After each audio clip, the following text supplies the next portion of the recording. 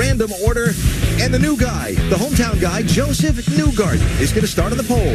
The absolute hero of Nashville, Joseph Newgarden, longtime friend of mine. Can't wait to see how he does. It's very rare for the folks that follow motorsport to see Joseph racing something other than an Indy car. There's the local hero, Cole Williams. More about him in just a minute. While you look at the rest of the 13-car grid, let's talk to Joseph Newgarden as he rolls away from the start-finish line. Joseph Newgarden, it's Connor Daly up in the booth. Do you have a copy? Oh, CD, I got you. Well, first of all, Joseph, I appreciate you letting me stay at your house last night. Two 12-minute timed races.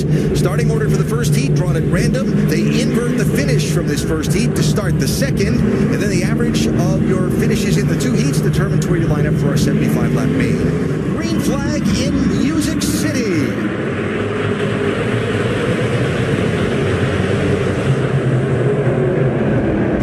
Jump for Newgarden there. That's exactly what he wanted. Get away from the guys behind him. But I know he wants to settle in, but this guy's got a great start going here. And they went three wide, middle of the pack. The 46 red, white, and blue car, the patriotic theme. That is the local hero, the local all-star, Cole Williams.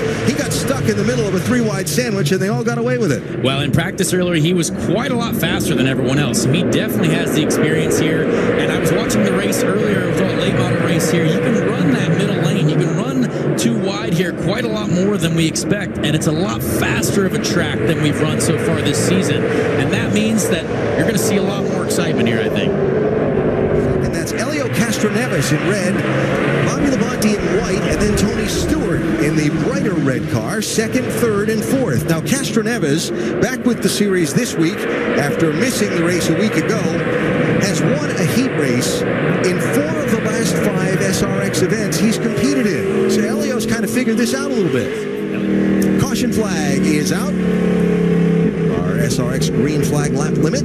We'll put the yellow out, take a break, come back, double them up. Newgarden in purple, Castroneves in the red, green flag, and we're back at it. Former Penske teammates in IndyCar going head-to-head in the SRX series. We love to see this.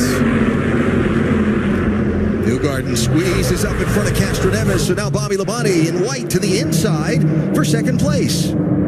I love to see this. Joseph's probably got his eyes in his mirrors looking at who's going to be attacking him first, and we've got Bobby Labonte on the low side trying to get Elio.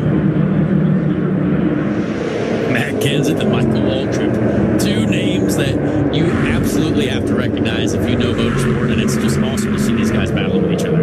Of course, this the Speedway where Darrell Waltrip made his name, 67-time winner. Michael's got a win here, too. It was a while ago, 1984. I was not alive. Ooh, that hurts. The first thing Michael Waltrip said to me about 9 hours ago, well, let's say about 8 hours ago, probably around practice time, he's like, only 9 hours until I get to the bar so he can have some of his beers. Think about what those Daytona 500 winners trophies mean, right? And then Michael had his arm wrapped around it, was sharing it with everybody. He said, it gives me joy to let people see it up close rather than it just be locked away in my trophy case somewhere all the time. Loud and proud. If you win that race, everyone better know it. Yeah. Joseph Newgarden, in his IndyCar career, has won 4 times when starting on the pole. He's about to win a heat race after starting on the pole in his first try in an SRX car. Side by side, Stewart barely edges out Newman. That would be for 6th place. And heat race number 1 is in the books. First heat all wrapped up. Here are your results. You heard Alan Bestwick talking about Joseph Newgarden right before the break. He's in that front spot, followed by Elio Castroneves and Bobby Labonte in third. Cole Williams in the patriotic machine will start on pole for the second of our 2 heat races. They've lined up in invert order up there, finishing the first one. So Ryan Hunter-Reay in the black number 1 machine is outside of Williams as they come to turn 4 for the start.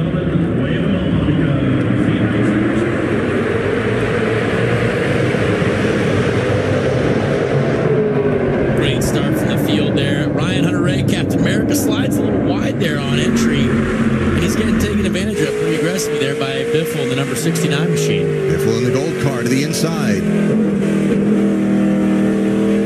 Very curious to see how that high lane rubber comes in as we race on here, because I think these cars are capable of going too wide for a while if we can get a bit of grip out there, and we'll see what happens. Michael Waltrip in the light blue machine. There's Ryan Newman to his inside, last week's winner. Oop, little bump there. All right, so watch this. Great racing here between everyone, and I'm sure at some point it's going to get a little bit more aggressive than that right there. Little bump, Paul Tracy in lime green on Michael Waltrip. How about PT with his first SRX podium at Stafford last Saturday night? Tony Kanaan in that pink car, back with the series this week. He made a trip to pit road between the two heat races and had a little adjustment made on his car among the few adjustments. Really the biggest mover, I think, in this race so far, and really in general of both heat races so far. So Bobby finished third in the first heat race. He's running sixth in this second heat race now. You see Marco Andretti with a pretty good leap forward in this second heat also. Yeah, great showing from both those guys, honestly. I can't wait to see how Bobby figures out how to get around Paul Tracy. There's our SRX green flag lap limit, yellow flag.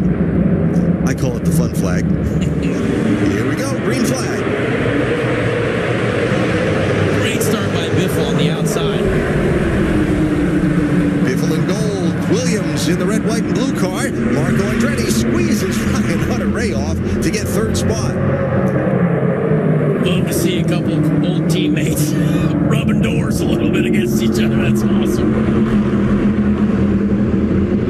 We know Marco and Greg Biffle have a bit of history after South Boston and Pensacola. There's a lot more contact on this restart than I expected. Okay, look at the right front of Hunter-Ray's car. He's turned to the right trying to save that car, and Helio Castroneves can't get one up in time. This is a couple laps ago in turn one.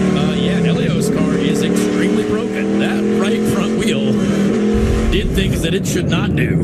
And because that fender is now missing from the Castroneves car, the caution is out. There it sits on the front straightaway. Are going quite a lot faster than you would when you're running by yourself. And Ryan already was crossed up, and Elio cannot get on the brakes quick enough. Contact move right there. Well, Elio's car is bruised. Yeah. And Elio loves using that right front. Yeah. His feelings maybe too, because he had high hopes of another main event win tonight. And look at that. I don't know if that's going to get it done tonight. Tony Stewart on pit road. And the SRX crew looking under his car. You see the time has run out on our timed heat race. So this one is going to finish just the way it is now with that caution flag. And the local all-star, Indiana's Cole Williams, is going to get a heat race win tonight. The track point leader here at the Fairgrounds Speedway is going to get a checkered flag to take away from it tonight in a totally different type of car. Yeah, honestly pumped for him. He's great performance. Had a couple restarts that he had to go through, but comes away with the win. So checkered flag will wave, and the local fans are going to give their guy a salute.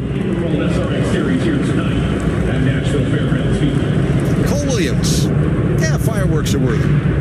Fantastic round of applause here from the fans. Love to see it. There you go.